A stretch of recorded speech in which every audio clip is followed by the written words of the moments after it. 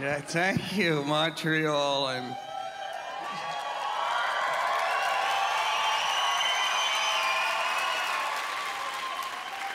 Women and men were so different. Women like musicals, don't they? Do you like them? I hate them, man. That Les Miserables crap.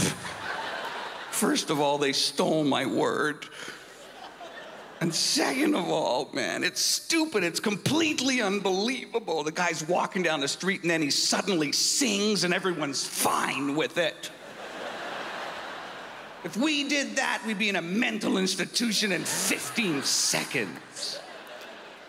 It's ridiculous. And my songs would be a little different than the ones in that stupid movie.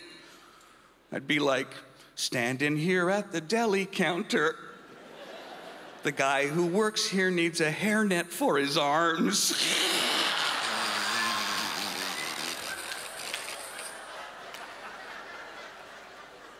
Men and women, but we go because we're guys. We go because we're pretending that we have culture. We have no culture, ladies.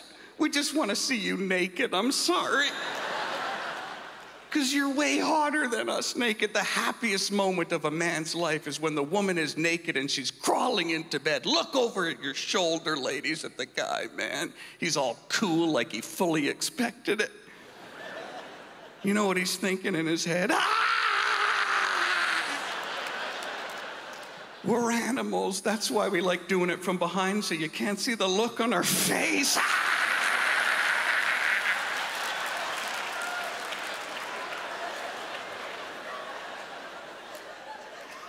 It's your own fault. It's your underwear. It's way better than ours.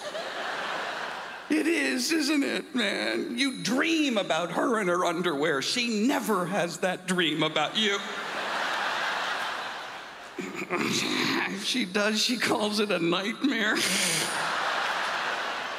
What's our underwear like? It's useless. It's not flattering. Comes with a fly for no apparent reason. No man uses the fly in his underwear, ladies. No one would waste time pulling it through the hole like that. Or what are you the hell picking at it? That's ridiculous. We pull it down and flop it over the top. That's what we do.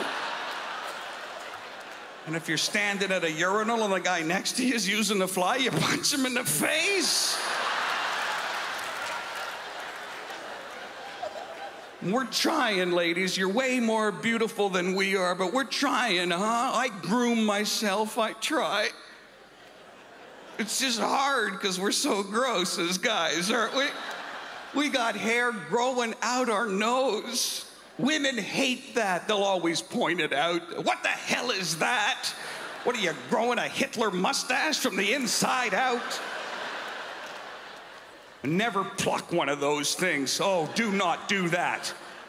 That thing is really, that hair governs your whole body. Don't pluck it out.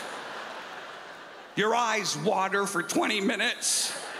You sneeze 17 times in a row and you get an infection. That's why they made a product, the nose hair trimmer. Some asshole invented this. You plug it in the wall, it's electric on top of it all. Then you shove it in your nose and the guy in the pack's all happy like he's doing a good thing. Your face is a little different. Here's how it works. It's got sharp metal blades and they spin and it goes, and it doesn't cut the nose hairs, it sharpens them like a pencil sharpener. You do this in your nose, please. Maybe I'm nuts, I'm getting older. When you get older, you go crazy, kid. You ever talk to yourself out loud? Oh, you don't, it's coming, trust me. I'm so crazy, I tell myself what to do out loud. All right, I'll tell you the story. So I'm in a hotel, I'm getting off the elevator and I'm walking the wrong way down the hall, and I know I'm walking the wrong way because I can see the numbers on the doors going in the wrong direction. So I say out loud, turn around, you fucking asshole, you're going the wrong way. And I turn around and there's two people standing there just staring at me. And they walk into their room, you know. And I know the guy thought I was retarded because when I walked back the other way, I heard him say through the door to his wife, "I think that guy's retarded."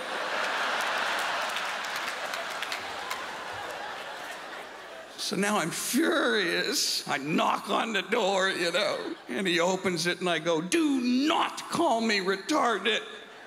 You're supposed to call me mentally challenged now."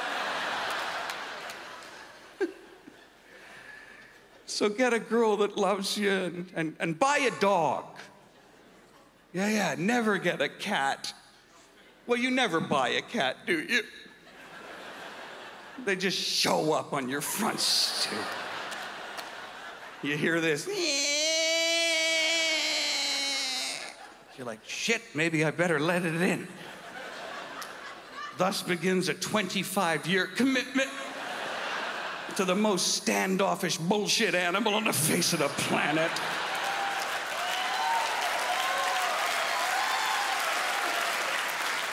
Walk around like they pay the mortgage.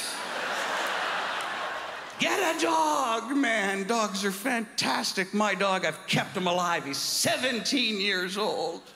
Here he is right here. See, look.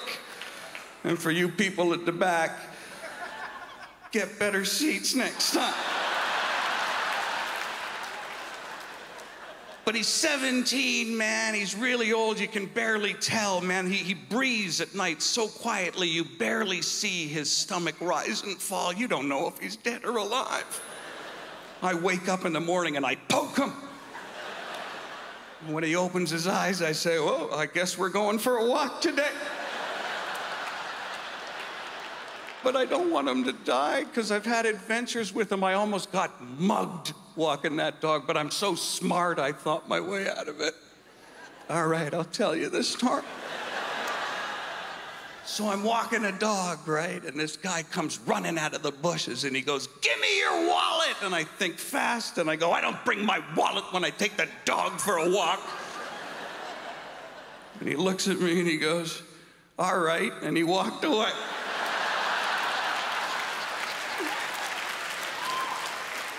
And I had my wallet in my pocket the whole time. I lied to a criminal and I feel a sense of achievement. I love you, Montreal. Thank you.